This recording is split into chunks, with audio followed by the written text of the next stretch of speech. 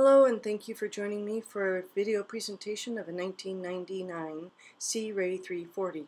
For complete specifications, additional photos, as well as virtual reality photos, please join us at waterlineboats.com or boatshedeverett.com.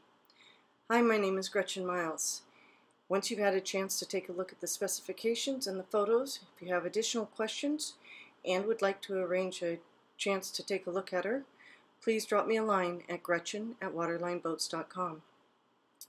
Giving you a look at the exterior of the boat, which is in really nice condition, as well as the transferable slip, which you can assume.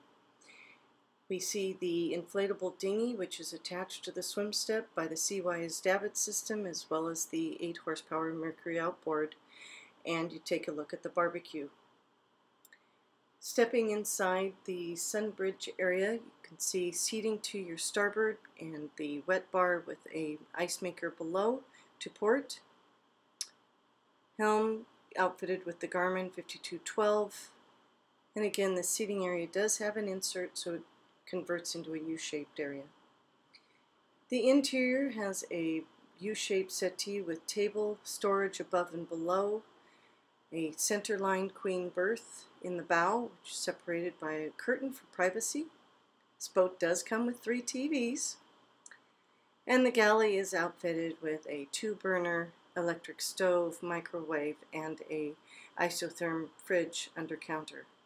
The aft area is set up for sleeping, but does convert into a nice sitting area. The head is all molded plastic, and the faucet is extending, which can convert into a shower.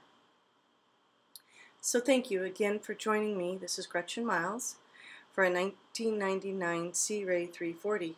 For additional photos, virtual reality photos, as well as the complete specifications, go to waterlineboats.com or boatshedeverett.com.